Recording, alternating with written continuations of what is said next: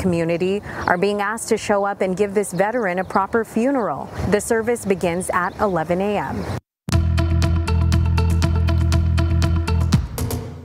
All right, we're at the outset of our rush hour, and we've got light to moderate traffic on SPID. You're looking out to the west, and things are actually looking pretty good right now.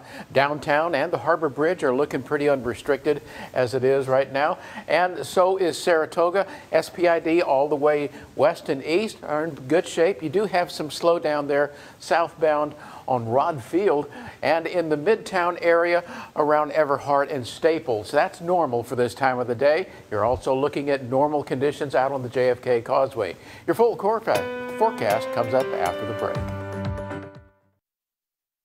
Now, your KRIS6 weather forecast.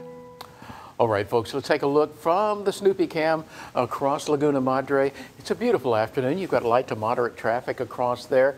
The sun is shining, some thin high clouds, and that's what you're seeing right now on the satellite radar loop. You're also seeing a few of those little showers that are offshore now. A weak disturbance came through this morning and produced that little band of rain over mostly Clayburgh County, but southern parts of Nueces County as well.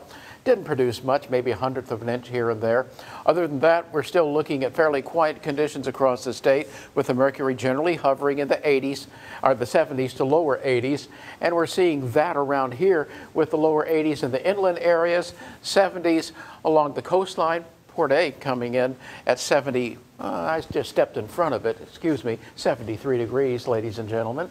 Now, overnight tonight, we are going to be dropping into the middle to upper 60s. It's going to be a warm, somewhat breezy evening, and the aforesaid coastal fog will be a situation along the immediate coastline, but not in the inland areas. We're still having the wind coming up overnight tonight. It doesn't really drop down very much, and then it gets very strong during the day on your Wednesday, and for that matter on Thursday as well, with gusts well in excess of 30 miles an hour.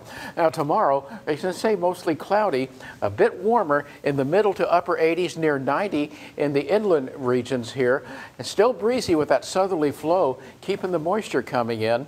In fact, that's going to be part and parcel to what we're seeing right now as far as your marine forecast for tomorrow. Under partly cloudy conditions, it'll become windy by afternoon with that south wind 10 to 20, gusting to 25 knots, and the water temperature sitting in the upper 60s. But the differential between that water temperature and the dew point, which is in the lower 70s, is enough to induce that sea fog.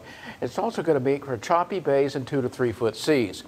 So this is what we're seeing, passing clouds during the overnight and for the next couple of days. By Thursday, you start to pick up a few little spotty showers out there. They're not going to amount to much, but it's a prelude to what we're going to see for the weekend as this big upper-level storm system ejects pieces of energy across the state. And by the time you get into Friday, showers and thunderstorms will be increasing in our area, especially Friday night into Saturday and Sunday with some heavy rain at times. That'll be tapering off as you move on into the first part of the week. But between now and then, it looks like significant rainfall coming in to much of our area, some of that ending up in our watershed, which is very good news. Now, this is going to change with time, but we're zeroing in on a significant rain event Saturday and Sunday, so prepare for that. And in the meantime, what we're looking at is a low tonight only in the upper 60s under cloudy, somewhat breezy conditions. Again, watch for that coastal fog out there. And then highs in the 80s the next few days, windy coming up Wednesday, Thursday, and Friday, and on into early Saturday, you're going to start picking up those thunderstorms.